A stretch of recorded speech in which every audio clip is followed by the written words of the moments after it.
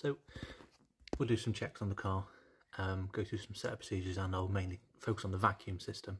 So first off, you want to start with your throttle body and get it adjusted right. Now, throttle body's got two arms on this.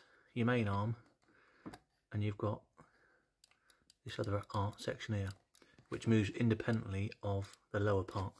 Now, this bit here is the lower part, which goes on the stop. So what you want to do is undo that nut, tiny little nut, and get the screw right out. And allow the throttle body to close naturally, so that arm, little arm there, is not touching that nut. Now when it's in that position, you want to get a bit of paper, any A4 paper, between this arm and the screw, and screw the screw in till it just makes contact, and then do the whole screw 360 degrees or just one full turn, and then nip that nut up, and that's fine. And once that's there, you then need to adjust the switch.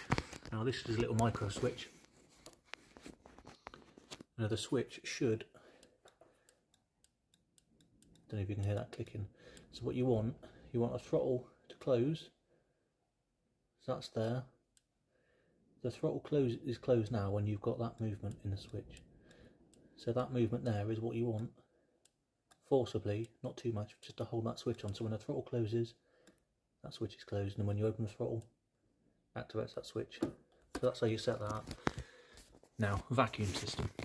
So if we start on this point here, I'll put a diagram up so it's a bit easier to see. So we start this one. This is a simple one. This is your one-way valve. It goes that side to your brake servo, and this side to your backer inlet manifold just here. Now you've got one take-off on this side of it. This wide plastic tube goes up here into the rain tray and back through there, and plugs on the back of the speedo, which is for your MFA vacuum input. Now the next one is the ECU. Now it comes off the ECU there, again back through and into here, and goes into this side. Now it goes into this T-piece. So that's from the ECU into a T-piece and goes on the yellow portion of that one-way valve. So you've got a bit of tube, T-piece, that goes off to the ECU. And this bit goes off, doesn't go to the throttle body, it goes off to the back of your airbox. So I've yet to replace these pipes yet, as I need to replace them. So what I'll do is just pop this pipe out the way, get that one out the way, then we can see better. So excuse the dust, it does need a damn good clean. So again, this is just temporary hoses, so that pipe comes down to here.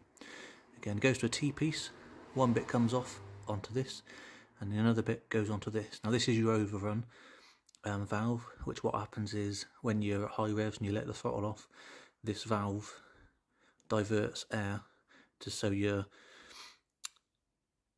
revs don't suddenly plummet down. It's a nice gradual slow down, and this is the cold enrichment valve. So electrical plugs, simple vacuums on there. I'll order nice new tubes and everything. So again, one on there, T-piece. Other side of that T-piece goes to that valve. That bit again goes back round to the side of that and up to the ECU, and that is your vacuums. Now there's not a lot of vacuums on this car. They're your main ones, and the other bits you want to look for is vacuum leaks. So the next bit you've got is this tube across here, off onto there, and into there. Now these should have clips on. They will have clips on once I get them. They need to be tight. Obviously it draws air across for the idle valve, but they still need to be tight because the system's designed to work with X amount of air. If it's getting too much air in, start having problems. Now remember from the previous video, I had issues with the air meter for my modified one. The air meter needs to get perfect suction from there to get the engine to work. If it sucks any air in from anywhere else, that's when you're going to have problems. Again, we've got the throttle idle in there, which has got your O-ring. Pull it out, make sure it's not got a flat surface on it. It should be nice and round. Cheap enough just to get a box of them from your local screw fix or tool station or whatever, and just change it over. And then the next we've got the other vacuum side is you've got on the 16 valve, you've got this tube here, which comes off that Y junction onto there, off the bottom of your idle valve, down and onto your warmer regulator. Now this is your fuel enrichment, so when it has a vacuum source there. When you're nailing it, you're sticking your foot down, it causes vacuum in there and moves the diaphragm to give a bit more fuel enrichment. So again, this pipe, make sure it's all good condition. That'll have some clips on it when I get them. Again, it's just in at the moment, but it's loose. I can easily pull it out. It's not tight in there. So you want a nice clip on there to make sure you've got a good seal on it.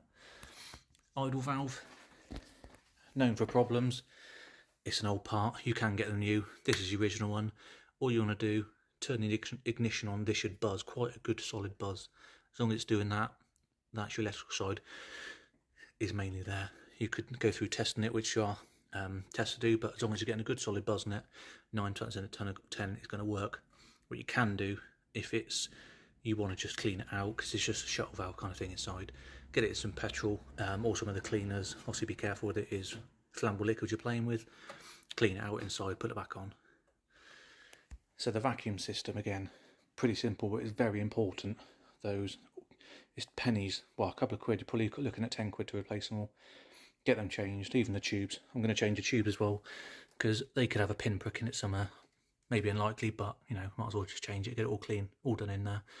Again, this one's bent over quite a bit, and the one on the ECU is not very strong. It's bent over a bit, so it could be sucking air somewhere.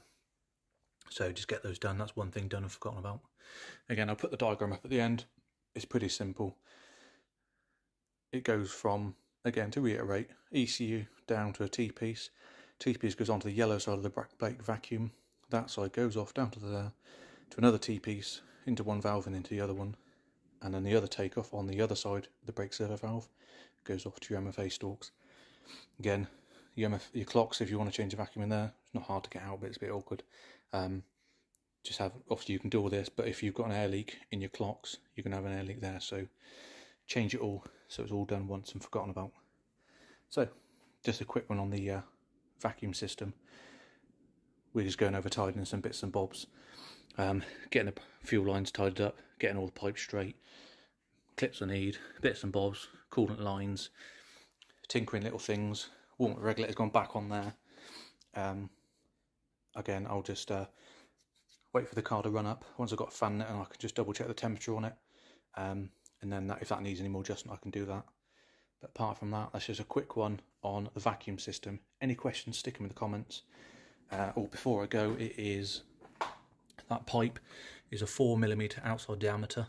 So what I would do is get a 4mm pipe, and I'll also get 4mm or 3mm, 3.5 inside diameter rubber tube, because if you get 4mm outside diameter and 4mm inside, it's going to fit, but you want it a bit tight on there. So ideally, if you've got a 4mm outside diameter tube, you want to get like a 3.5mm inside diameter vacuum pipe, so when you put it on there, it's good, nice and solid. So cool. Stay tuned for the next one, where hopefully we'll have this a bit of a test drive maybe.